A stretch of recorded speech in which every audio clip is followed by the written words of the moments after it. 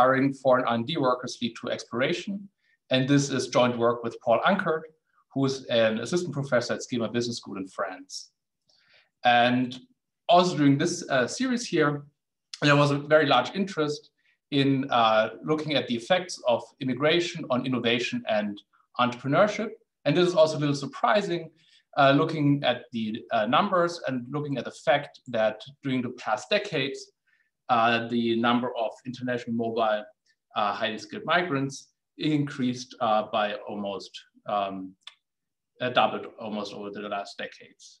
And this leads to an internationalization of the market for ideas and has also then important implications for firms, firm strategies, and also how firms can innovate, as it provides firms with opportunities to access a broader pool of talented workers. So in this paper and in this talk today, we're going to ask the question of how does hiring foreign R&D workers affect firm level exploration? And I'm going to structure the talk as follows. First, I'm going to give some theoretical background, and there I'm specifically drawing on the literatures on learning by hiring and migration and innovation. And then I'm going to introduce the data and methods I'm using. And here I'm making use of the Danish linked employee data. So we're looking at this phenomenon in the context of Denmark. And then I'm going to present the results, and they will be structured as follows.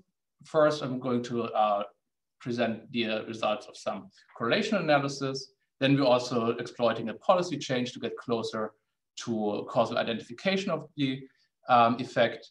And then also I'm going to present a couple of robustness checks. And I'm going to conclude by with a short discussion. And to give you a preview of the results. So what we find is that the recruitment and hiring foreign R&D workers is generally positively associated with exploration. However, we also find that these effects are most pronounced when firms hire foreign workers that have a low geographical overlap with the incumbent R&D workforce. And we also find that in contrast to hiring native workers, the effect is also large and positive if the newly hired foreign workers have a low educational distance to the incumbent R&D workforce.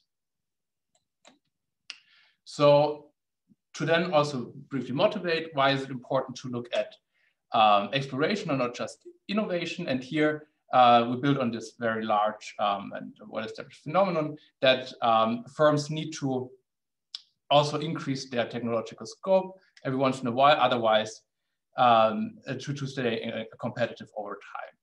However, exploration also requires the recombination of novel and unfamiliar knowledge. And this knowledge oftentimes is located outside of firm boundaries. And therefore, it's important for firms to also access knowledge that's sometimes outside the technological area and also oftentimes embedded in different geographical contexts.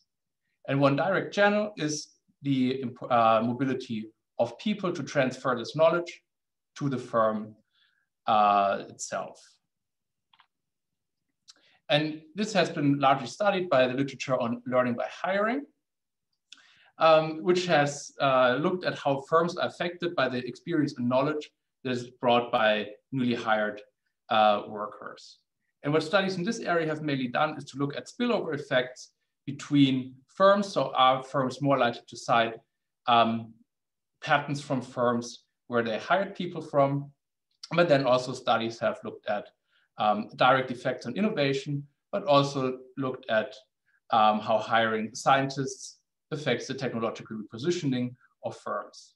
However, what this literature has so far not done in great detail is to look at different effects arising from the international mobility of scientists. However, this has been a phenomenon that was largely addressed by this other big literature on immigration and innovation. And in this literature, migration has mainly been conceptualized as a channel to diffuse knowledge across different countries. And in this area, there are many studies looking at effects on productivity. So on the one hand, productivity of collaborators. So in a large study, Moser and colleagues looked at the effects of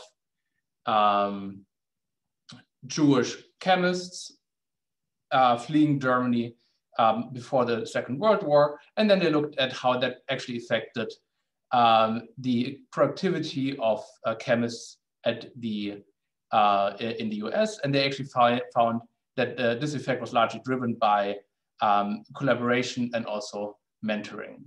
And similar effects have also been established then at the firm level. So studies by Bill Kerr, but also Kel Lawson, look at how the migration affects innovative productivity of firms. But then also here, studies have gone further and looked more at the actual mechanisms. And there, one thing that has been found was that migrants also give firms access to very contextual knowledge and knowledge that may otherwise be not easily accessible to firms. So for example, in a study by Choudhury and Kim, they look at the diffusion of herbal patents and exploit a policy change mainly affecting Indian and Chinese inventors in the US. And this has also been scaled and shown on a more regional and national level, showing that immigrants also induce industry-specific productivity shifts, mainly towards industries where the country of origin is specialized in. Now, also in the firm level, these mechanisms can be expected to be at place. So here, we mainly argue that immigrants can act as a source for novel and complementary knowledge. And this is exactly because on the one hand, they may be specialized in different technologies. And on the other hand, they are also carriers of knowledge and routines that are otherwise embedded in different geographical contexts. And therefore, our baseline hypotheses are that on the one hand, the share of foreign R&D hires is more positively related to firms' likelihood to explore novel technology fields than the share of newly hired native R&D workers. And on the other hand, that the share of foreign R&D hires is more positively related to the number of exploratory technologies than the share of newly hired native R&D workers. So here we argue that on the one hand, hiring foreign R&D workers leads to an increased likelihood, but also increases the number of exploratory patents. However, there may also be some trade-offs firms face when hiring R&D workers from abroad.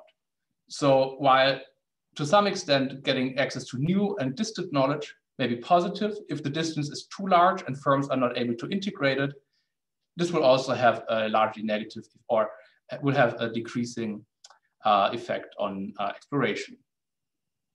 So we come up with two boundary conditions. On the first, on the one hand, we look at the geographical origin and the overlap in geographical origins between incumbent R&D workers and newly hired R&D workers.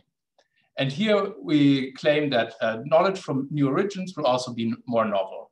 So by hiring workers from countries and regions where a firm has few workers yet, this will increase the likelihood of exploration. However, this is also connected to some costs. For example, especially regarding communication and coordination costs. So these workers may speak different languages. There will be cultural differences. And also this knowledge has to be contextualized and also integrated in the current processes of firms, which may be not straightforward.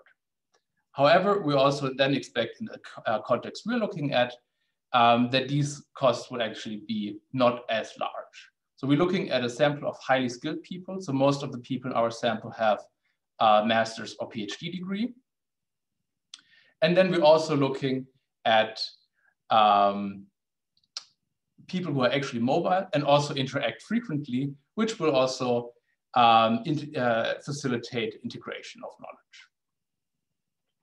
And therefore, in our second hypothesis, we argue that the positive relationship between hiring foreign R&D workers and exploration is most pronounced when firms hire immigrants with a low geographical overlap. Then, what most of the literature has also argued is that there's an importance of the technological distance. So that goes back to the paper by Daniel Sabar, who looks at hiring scientists and technological repositioning of firms. And here the general tenet is that most learning opportunities arise by combining different fields of science. However, again, if the knowledge is too similar, there are simply no new learning opportunities. But if it's true that hiring scientists and those foreign workers also bring routines and knowledge that is embedded elsewhere, then we indeed would expect that hiring foreign R&D workers is on the one hand positively related to firm level exploration if educational distance is small, but also if it is large. So this means that even at low levels of educational distance, migrant foreign R&D workers will still foster technological exploration of firms. Now, regarding our data and sample, we make use of the Danish linked employee data, which we matched with patent applications to the European Patent Office. And here we look at a sample of highly innovative firms between 2001 and 2013. And we define those firms in terms of that they should have at least one patent. And this reduces the sample size quite a lot. And they should also have at least 5 employees. And they should also conduct R&D activities at a continuous base, which means that they should have at least one R&D worker per year. We define R&D workers in terms of workers that have at least a master's and PhD degree in a STEM field. And they should also have a job function, which is linked to the use or production of advanced knowledge. And here we end up then with a sample of 376 unique firms and 3,732 firm year observations. And to give you an overview of the descriptive statistics and the sample per se, so the firms in our sample apply for around 0.4 patents per year, and the probability to explore a novel technology field is around 0.18. In total, on average, they employ 462 employees and hire on average 5.6 Danish R&D workers and only 0.4 foreign R&D workers per year. Now to define our dependent and independent variables. So our main dependent variable is exploratory activity. And this we define as a dummy, denoting 1, if a firm applies for a patent in an IPC4 class, which it has not patented in before. Then secondly, we also look at the number of those patents. And to also adjust for quality, we look at the citation weighted number of exploratory patents and weight the number of exploratory patents by the number of citations it received within 5 years after application. Now it's also quite challenging to then disentangle the effects of foreign and native hires. So what we do is we divide the R&D workforce of a firm in 4 categories. On the one hand, it's the share of foreign hires. Secondly, the share of native hires, the share of foreign stayers, and then we use the share of native stayers as the baseline. So in our regressions, all the coefficients will be evaluated against the share of native stayers as the baseline. In the sample, we then also look at define migrants as R&D workers who migrated to Denmark at the age of at least 21. So this is to ensure that they have at least received some education and maybe even some work experience in their country of origin. And of course, hires are defined as workers in that first year active at a firm. Now, the distance variables to measure educational cognitive distance, we make use of angular measures. And in terms of the cognitive distance or educational distance, we make use of the education codes that are provided by Statistics Denmark, and compare the vectors of the incumbent workers with the vector of newly hired workers.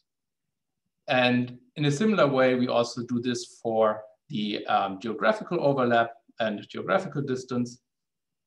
So here we take not just countries, but we actually aggregate countries into broader groups of countries. And this will, on the one hand, also to a large extent already take care of the fact that many countries are very similar in terms of their culture, which is also often times debated to be a driver of innovation. And then for both of these distance measures, we dichotomize both of these distance measures and make a dummy if the distance is above the median level. Then regarding our method, we run on the one hand loaded models and to measure the likelihood, and then also negative binomial count models in order to estimate the effects on the number of patents.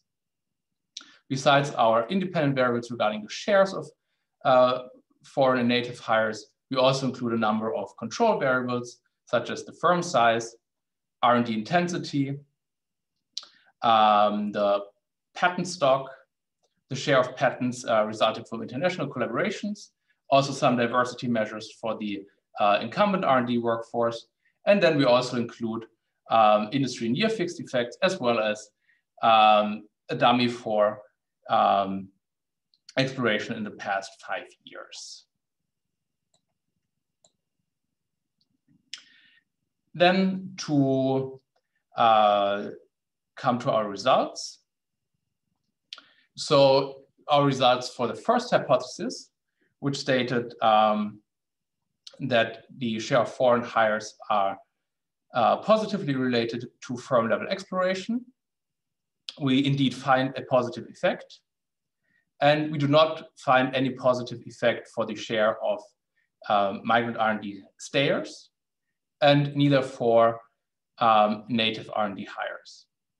And to put this finding and these numbers into context, so consider a firm with 9 R&D workers. If this firm hires 1 additional R&D worker, this would increase the likelihood to explore by around 8%. So the effect is sizable. Then regarding the number of exploratory patents, we indeed find that also in this regard, there's only a positive and strongly significant effect for the share of new migrant hires, but we are not able to find any similar effect for the share of new native hires, neither the share of migrant stayers. Regarding our second hypothesis, regarding the geographical overlap, here we are also able to confirm this finding, showing that indeed also hiring migrant R&D workers with a low geographical overlap is strongly, strong and significantly positively affected to the number of explored patents. And then one interesting thing is that we also ran regressions on the actually non-exploratory patent counts. And here we cannot find any significant association with hiring foreign R&D workers. However, we find positive effects from the share of newly hired native R&D workers, as well as hiring foreign R&D workers with a high geographical overlap. So this then shows that gives some more robustness to our results and shows that hiring closer workers leads to more exploitation. Finally, regarding our results for our third hypothesis, here regarding, first of all, native hires, we also, in line with the theory, find that hiring native workers is only positively related to exploration if the educational distance is large. So this really confirms the prior. However, then when looking at foreign hires,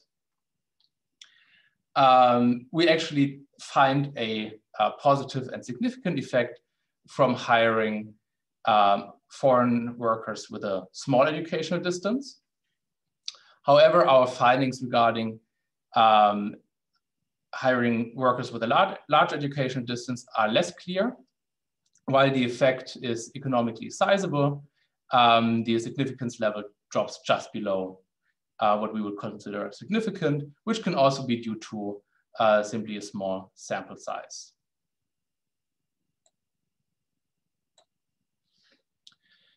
Now, these results are mainly correlational. So then we also attempted to get closer to causal identification and tackle the heterogeneity issue. And here the main challenge was, and here what we're trying to do is to exploit a exogenous shock affecting the supply of highly skilled migrants.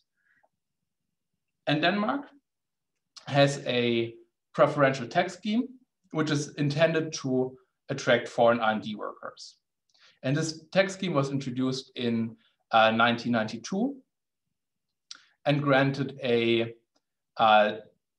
flat tax for foreign workers of around 30% compared to the 55% that the regular tax rate of 55%. And this scheme lasts for 3 years. However, in 2008, this scheme was then extended from 3 to 5 years. And here we argue that this increased actually the supply, made it more attractive for workers to move to Denmark more permanently and increase the supply of foreign workers. Now, well, this gives some variation in the across time. The cross-sectional variation is not as straightforward. So here we build on the assumption that firms, that not all industries will be affected to the same extent, but that industries also prior to the extension differed in terms of to what extent they relied on foreign R&D workers. So here the assumption is then that firms and industries relying on migrants prior to the extension will be especially affected by the extension. And then that's how we define our difference in difference, where the treatment group is defined as firms in industries with an above median migrant dependency prior to the tax extension in 2008. And here we can see some descriptives. On the x-axis, we have the different years. And on the y-axis, we have the share of newly hired foreign R&D workers by, on the one hand, the treatment group, but also the control group. And what we can see here is that prior to 2008, the share was mainly parallel. And then in 2008, the treated firms in the treatment group indeed experienced this very large increase. However, then there's also a large drop in 2009. And this is probably and most likely due to the financial crisis, which then also disrupted much of the economy. And then we can also pick up this effect in the diff and diff, and here we plotted the coefficients. So we find that prior to the extension of the tax scheme, there was no difference between the treated and control groups. But then in 2008, firms in the treatment group actually increased their probability to explore significantly more than firms in the control group. And this effect lasted for around 3 years. And this is also very much in line with the effects that we found in the previous results, that where we could not find any effect for migrant stayers. So this speaks to the fact that hiring migrants may have a positive effect in the short run on exploration, but actually not in the long run. Then we also run some additional analysis looking at where this, the effect on exploration may actually come from. And here we specifically look at knowledge sourcing. So here we argue that if it's true that R&D workers are aware of different types of knowledge, they will also affect the way firms source knowledge differently than native R&D workers. So then we also look at the what kinds of patents and technological classes firms cite in their patents. And what we find is that indeed there's a positive effect from foreign R&D workers in terms of citations to novel IPC classes, also in terms to citations to novel regions. So, and also in terms of citations to the countries where migrants actually come from.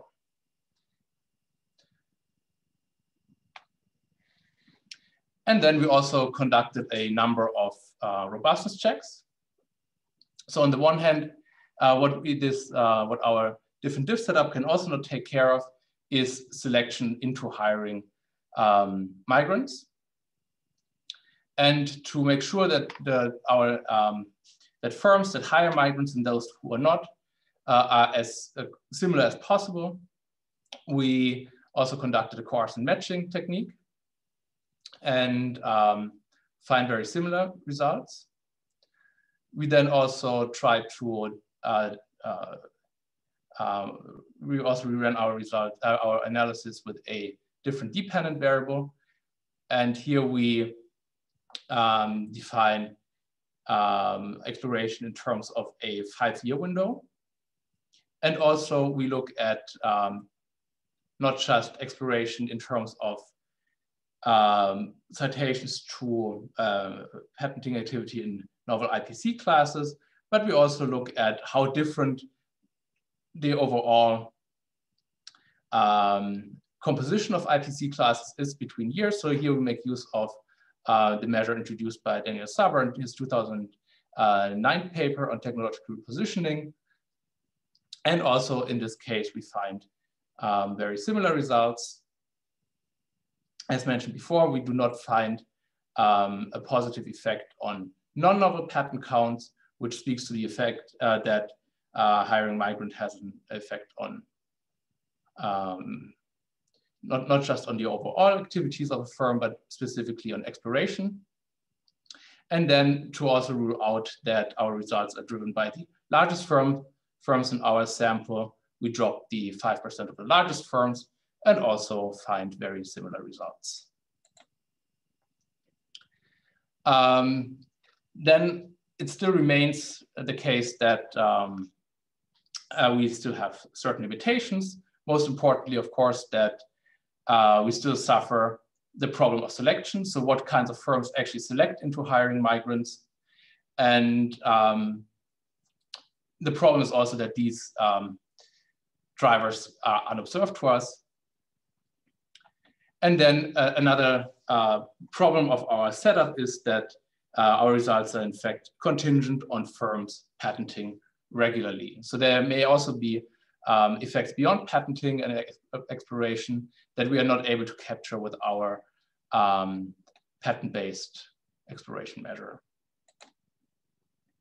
So to conclude and to summarize our findings, we find that hiring or recruitment of foreign R&D workers is in general positively associated with exploration.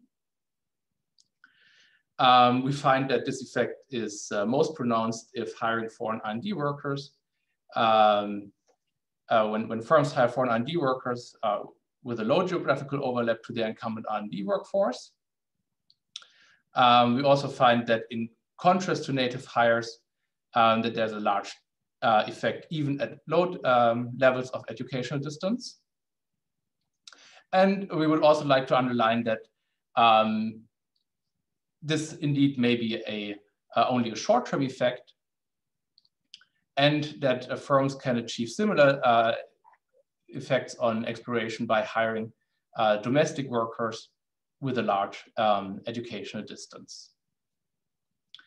And with this paper, we then also contribute to mainly two literatures. So on the one hand, we extend the literature on learning by hiring, by also looking at international mobility and underlining the argument that it's important to not just look at the education and technological distance, but indeed international mobility also matters. And secondly, we contribute to the literature on migration and innovation by, on the one hand, underlining the argument that foreign workers are not merely substitutes for domestic workers, and that they specifically can affect exploration when it comes to innovation. And with that, I would like to thank you for your attention and give the word to Dan.